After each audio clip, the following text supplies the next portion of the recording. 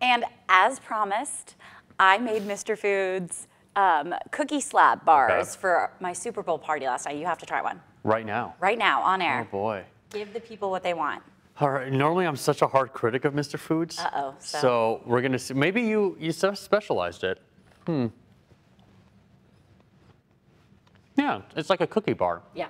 It's pretty good and really easy to make. I'll give it to him. It's really easy to make. How much butter did you put in this? Oh, it's a lot of butter. I'm not going to tell, though. He loves putting his butter. He loves the butter. Yeah.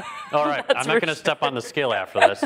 All right. Well, still to come, we have sturgeon spearing season. As weekend one finishes up, we're going to talk about a family who makes it a tradition and bonding every year.